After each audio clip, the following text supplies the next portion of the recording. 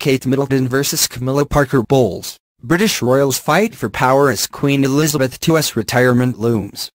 The British royals are making headlines again as Kate Middleton and Camilla Parker-Bowles are allegedly fighting for power as Queen Elizabeth II plans to retire.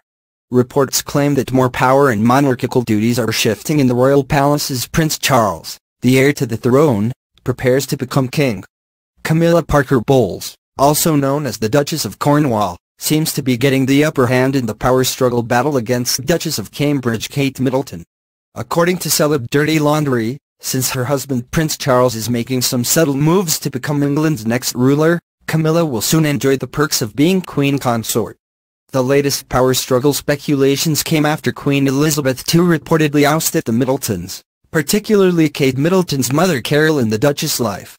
The Queen was allegedly tired of Kate's royal revolution and constant but silent reform of protocol.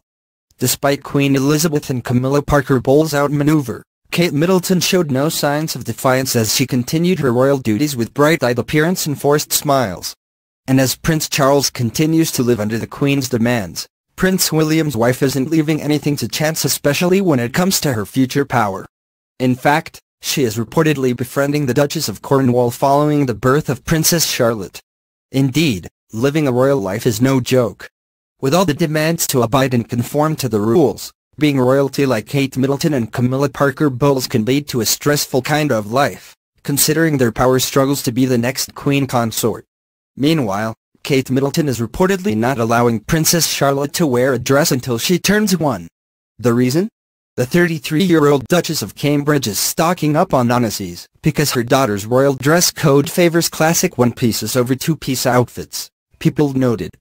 Because they're a traditional family, I'm sure that she'll wear baby suits for the first year, and then only when she's walking will she then move into dresses, Kate Middleton's go-to children's wear designer, Rachel Riley said, as per Red Book magazine.